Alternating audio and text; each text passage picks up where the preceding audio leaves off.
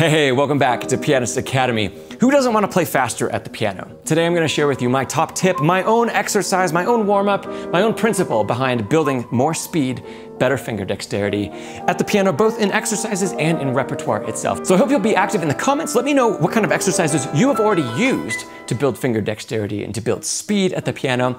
And then as we go through today's video, let me know if this is helpful for you and if it's something that you're going to add to your own practice routine and your own warm-up routine. We're going to cover this principle in 3 different ways. First of all, we're going to talk about using it in a scale. And I know everybody wants to skip the scale part. It's boring, right? Well, scales are truly the foundation for how we can build so much technique at the piano. And whenever we develop something new, whenever we're working on something new, we can look to a scale, notes we already know, in an order we already know. We can apply a new idea right away. And we don't have to think about what are the wrong notes and what are the right notes. We already know what they are. So we're going to talk about this idea in C major with the C major scale first. Then we're going to apply it to a B major arpeggio just very quickly. And then I'm going to show you how it applies to a real piece of music, a real passage, in a piece, one of Chopin's Nocturnes, actually number 20 in C sharp minor. All right, so the principle itself. What I usually see on YouTube is people and piano teachers talking about building dexterity in the 5-finger position or in a single arpeggio, something like that, and doing this repeatedly. And okay, that does have some validity, that's great. The problem is that music rarely stays within just a 5-finger position. It really stays here. No, it goes and it moves around. It moves up an octave, or it moves another again, or it moves all over the place, like that and more. So we need a way of practicing how we can actually apply fast finger motion and developing faster finger motion in passages where we need to move around the piano, especially passages where the thumb or the hand are crossing each other, okay? So that's really what today is about. How do we speed the areas where the thumb crosses? So in an octave scale, we have one of those right in the middle. Or if we play 2 octaves, we have got a couple of them over the course of 2 octaves. So let's break that down into smaller and smaller chunks. If you're at the piano and you want to experiment with this while I show you, we're going to start on middle C. And you know the C major scale. It's one of the first things we usually learn at the piano. C, D with the 2nd finger, E with the 3rd finger, F with the thumb. And right there, we're going to stop, okay? Just those first 4 notes. Now, let's play them together a little bit more quickly, like they're a scale. That tempo, not too bad. What we really want to focus on is what's happening between the 3rd finger on E and when we cross and need to play the thumb on F. So let's speed it up a little bit more. How fast can you speed this group of 4 notes up to the point where it's possible for you to play it, but very difficult? Is that this tempo? Is it faster? Is it even faster than that? How fast is the fastest that you can go?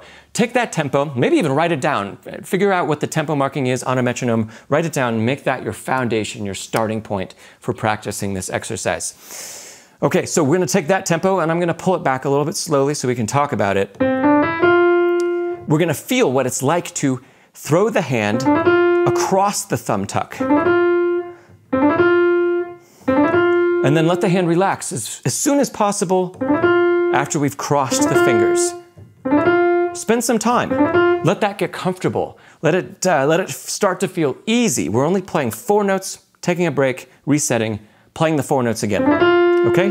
The thumb is both tucking, and we're also doing a little bit of throwing the hand toward the upper note. You can even see as you watch me do this, my elbow is coming out from my body, out from the center of my body, out from almost touching my abdomen, and it's coming out. And I end up, in order to stay loose, I'm making something like a circle.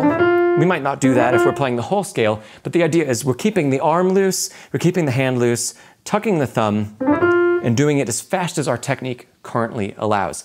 Now, as soon as we start to move on from here, we can add the G, the next note in the scale.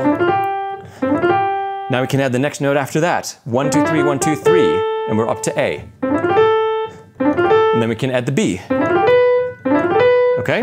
I'm doing these very quick just to show you, but take the tempo that works for you. And of course, if we want to end on C, we can just simply put a 5 on the top, like that.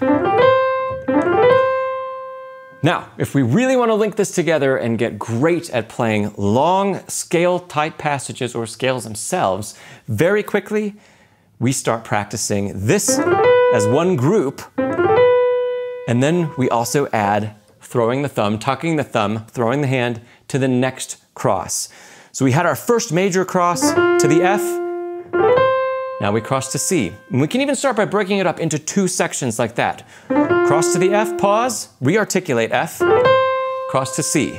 Because we're using a different set of fingers. The first group is 1, 2, 3, 1. The next group is 1, 2, 3, 4, 1, right?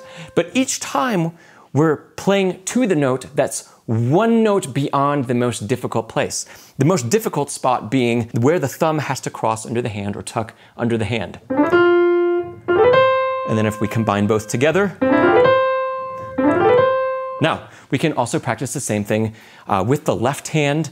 It works exactly the same way, but the notes are different, so just quickly, the left hand, as we go up the scale, we're not going to cross at the same place because we know our scale fingering. We cross to the third finger on A.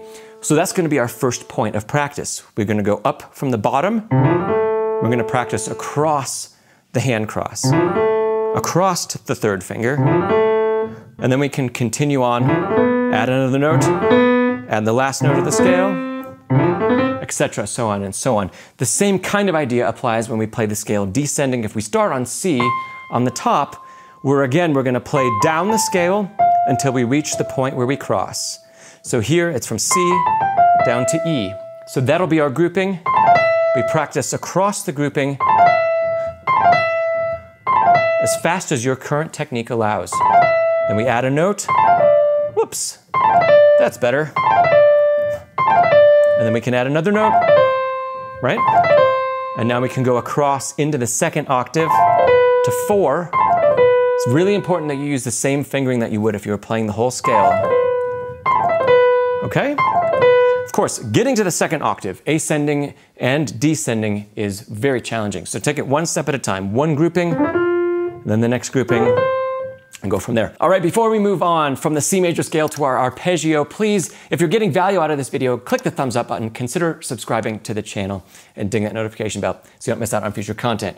All right, so if we move on to a B major arpeggio, it's the same principle, so we're just gonna do this really quickly. We start on B, we have a D sharp and an F sharp, and then we cross to B. The typical way we practice arpeggios is holding on to F and crossing and playing finger legato. Okay? That's still very important, and we're still going to want to spend time practicing that. But the next thing we want to add to build more speed is the same idea that we did in C. Instead of now throwing the hand across one note from E to F and doing a thumb tuck, now we have a gap to practice. Like that. But it's the same principle. We practice across the point where the thumb tucks and goes under, or coming down.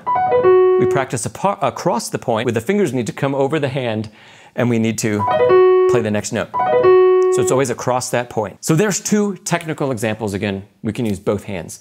Let's jump into a real-life application using Chopin's Nocturne No. 20 in C# minor. This piece is usually considered like a late intermediate or early advanced piece of music. The arpeggios in the left hand aren't too sweeping. The stuff in the right hand usually isn't too hard. Just to remind you, if I play the opening theme of the piece, this is what the Nocturne sounds like in case it's familiar to you.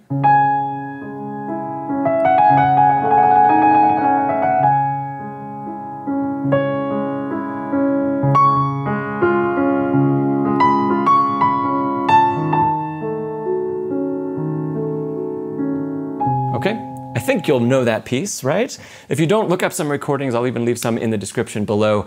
It's a fantastic piece of music. But for today, we're going to turn to the last page, and I'll also put these up on the screen for you. The end of this nocturne has some incredibly fast and soft passage work. So just a handful of bars from the end, we have this. It's a group of 18 notes played in the space of just 2 quarter notes. There's 18, right? And that's followed by a group of 35 notes played over the span of 2 quarter notes. Okay? For today's exercise, I'm going to be mostly talking about the group of 35 because it's so incredibly fast. And it's usually what people have the most questions about, because when we get to the point in our musical journey that we're playing a piece like this, sometimes our technique isn't quite developed enough yet to play these couple really extraordinarily fast passages at the end. So how do we take what we learned from scales and arpeggios and apply it to this?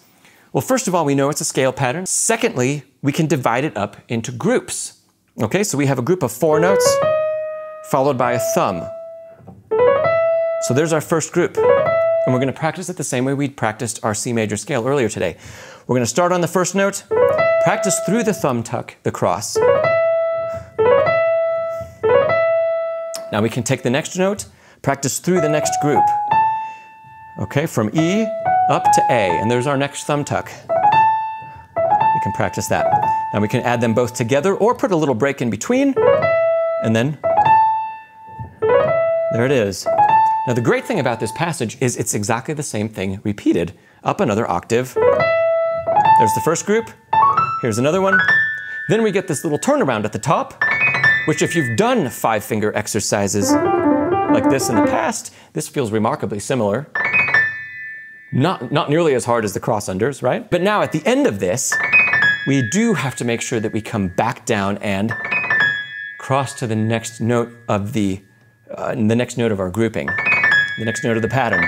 In this case, it's G sharp. That gets us across the hand cross. Then we keep going. Across the hand cross, across the hand cross. Whoop, that should be with 4, but across the hand cross.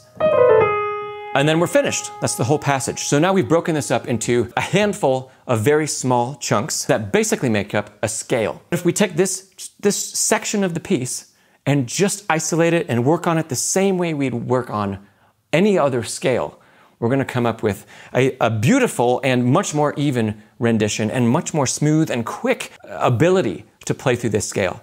So after we've done the short groupings like this, test yourself. Can you play through the first octave?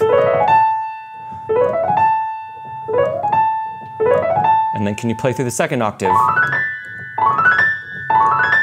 And the turnaround. Okay? And then eventually we do a lot of practice like that. Maybe take 5 minutes a day to work on a passage like this.